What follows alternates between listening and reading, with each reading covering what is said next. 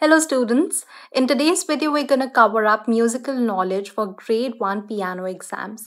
This includes all the musical knowledge questions that come in Trinity exams, ABRSM exams or Rock School exams. Please keep in mind in your actual exam you'll be given an option to choose one piece from the book from where you would ask your examiner to ask you questions from. However, in this video, I'm going to ask you all possible questions that can come from your grade 1 exam book to keep you prepared for your actual exam. What is the meaning of the word allegretto and what does it imply? What is the meaning of the word MF and what is its full form? What are these curved lines used for and what do they imply?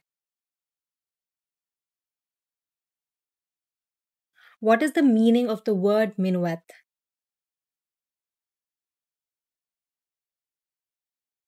What does the number 9 here signify?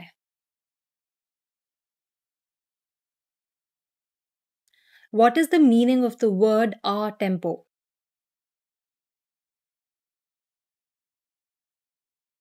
What is the meaning of this symbol and what is it called?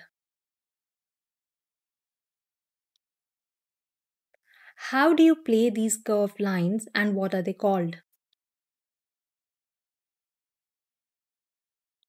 What is the meaning of this symbol and what is it called? What is the meaning of these curved lines and how are they different from the ones we saw previously? What is the meaning of this symbol and what does this imply? What is the meaning of the word P and what is its full form? What is the meaning of this symbol and what is it called?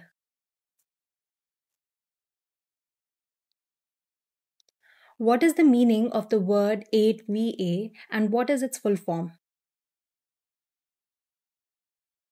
What is the name and meaning of this symbol?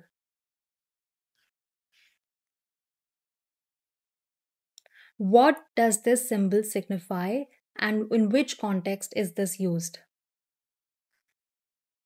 What is the meaning of the word allegretto grazioso? What do you understand from this symbol?